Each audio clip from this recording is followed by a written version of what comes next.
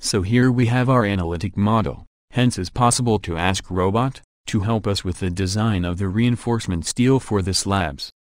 And for this, let's begin by selecting the entirety of the structure. Next we have two options. First I could go to the design menu, and choose the option called Provided Reinforcement of RC Elements, by which the software will automatically begin to calculate the reinforcement steel of all the elements in the structure.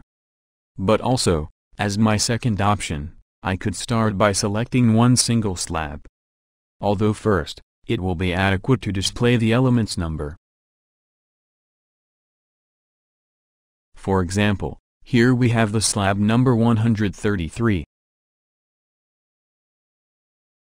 And with this selected, I can now ask the software to help me with the design of the reinforcement steel for this element alone.